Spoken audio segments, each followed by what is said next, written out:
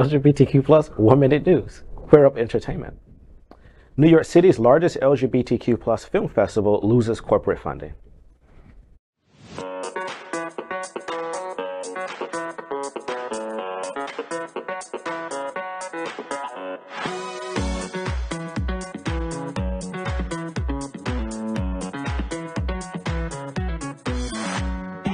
At NewFest, we create a space where we say gay every single day, and we encourage you to do it as well. Say it proudly.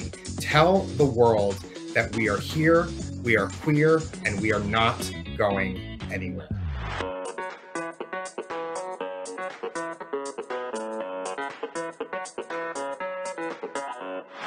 All I can say, keep fighting, keep pushing, keep believing, keep loving, and keep going. Because we need each and every one of you to make our story change the world.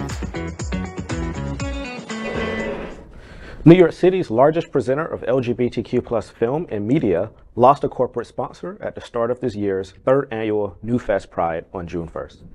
David Hatkoff, executive director of NewFest, told the crowd at the New York premiere of the indie drama Fairyland about the abrupt shift. He feels corporate sponsors suddenly backed out due to fear of recoil from anti-LGBTQ plus extremists.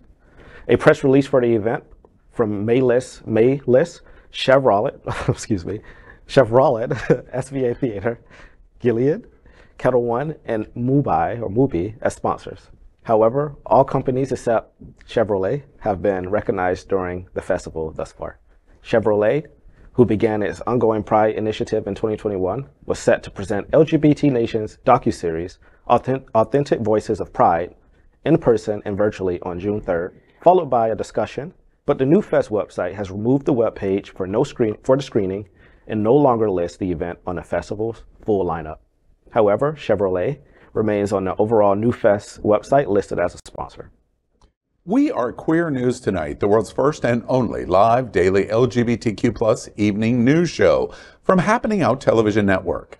In the model of PBS and NPR, we educate, inform, and entertain by supporting the 10 pillars of the LGBTQ plus community, with more than 100,000 a week watching on Roku, Apple Television, and other channels.